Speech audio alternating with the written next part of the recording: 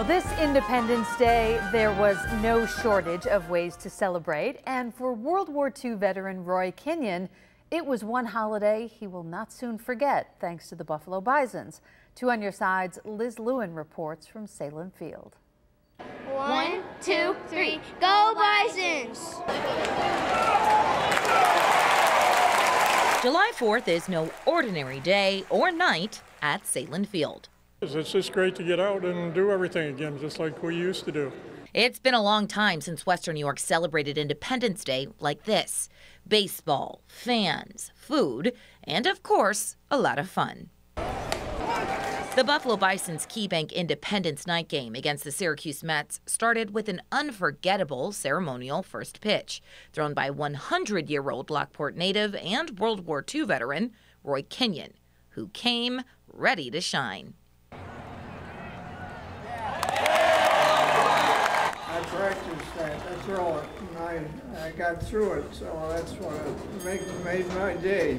The Bison signed Kinyon to a one-day contract so that he could live out his dream in front of a crowd, while officially wearing a Bison's jersey for the first time. And boy, has he waited for this moment. In fact, Kinyon was a star high school baseball player set to try out for the team back in the summer of 1942, but he never got around to it. Instead, he enlisted in the U.S. Navy, and he fought in World War II. And this fellow, the Bisons, says, I'd like to have you come up and take batting practice with us. I says, oh, I thank you. The only thing is, I says, I'm leaving tomorrow morning for the Navy. Our catcher was there, and he says, well, I'm going with you. But that wasn't the only special pitch of the night. Zaire Goodman, one of the survivors of the Tops mass shooting, and his mother, Zanetta Everhart, also hit the mound.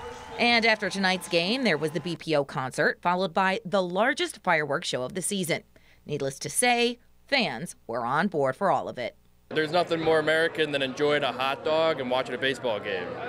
This is our first time coming to the July 4th game. We are so excited. What's your favorite thing about baseball? Batting. That's another Independence Day in the books. In Buffalo, Liz Lewin, Channel 2 News.